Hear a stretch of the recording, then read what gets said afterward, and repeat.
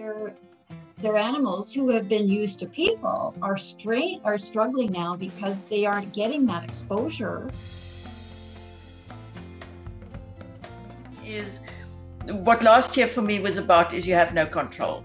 Whatever you thought you could control, give it up. There's no chance of trying to control anything anymore. It's just no longer what we're about. We're now having to trust the process and step back and let it flow and let it unfold and be in faith. And the one thing that I've learned that's really been helpful for me in the last bit is control is the opposite of faith.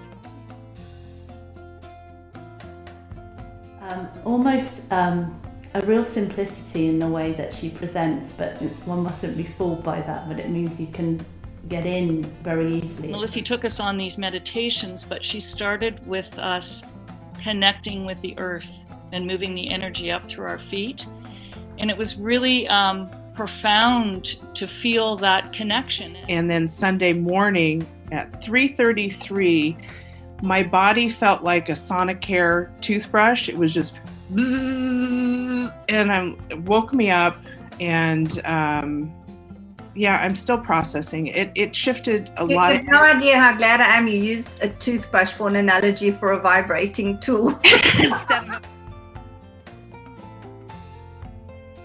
Because I do feel that all those books you wrote leading right up to the wisdom of color mirrors, they were like stepping stones to prepare us for this epic moment we're actually living.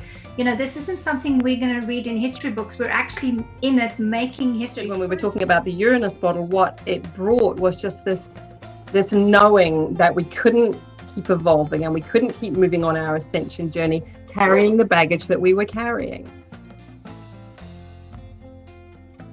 Of course I have all the answers in me. I just like how the color invites the conversation for me to investigate a little bit deeper than I normally would.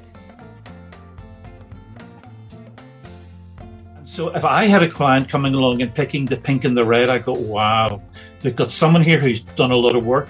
They've been through a lot of experiences and they really are at that verge of really coming home to themselves. And I decided to open my heart and start to listen. And it was the generosity of spirit. It was the kindness. It was the light of this teacher that I thought, well, if that makes sense to her to be that, then I need to listen.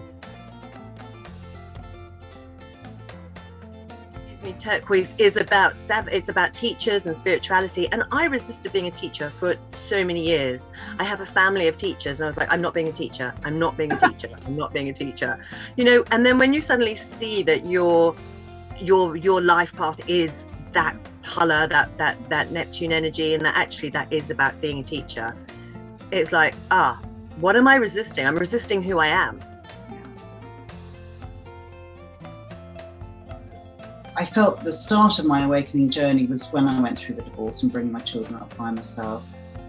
But then this car accident was the big awakening. It was a big spiritual awakening. What I love about color mirrors is you don't have to relive the trauma to you know, just holding the bottle, you're holding the healing, you're holding the transformation. We've just had this very important transition, which is that Jupiter has moved into Pisces, you know, with the Jupiter bottle. I'm going to hold it up to show you, but I've bathed in half of it because, like you say, it's good to engage with a colour when there's been a big kind of planetary transition.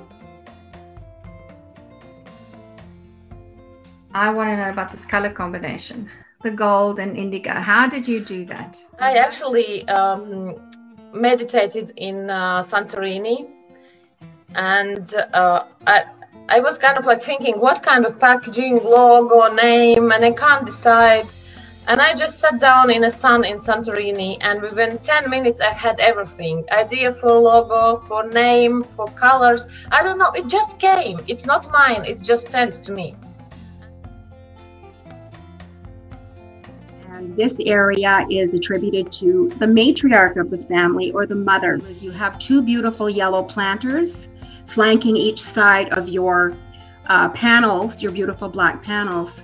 And that is fabulous because the yellow color represents earth in feng shui. The earth element is yellow, and earth feeds earth, and fire feeds earth. Well, in feng shui, the air element isn't there. It's not an element as it is in Ayurvedic medicine.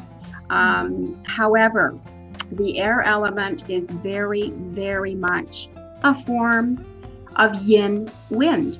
Feng shui means wind and water. There is a spiritual connection that we've done this before, we have lived before, and I just love color mirrors.